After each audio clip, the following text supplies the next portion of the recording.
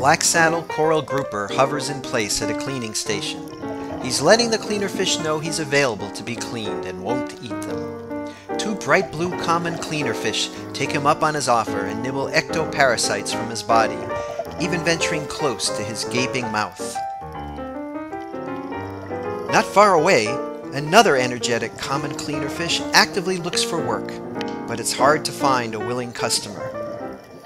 With the persistence of a used car salesman, he finally gets a damselfish to hold still for a cleaning.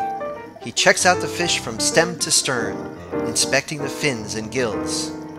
At the end of the session, he gives his client a little love bite to say goodbye.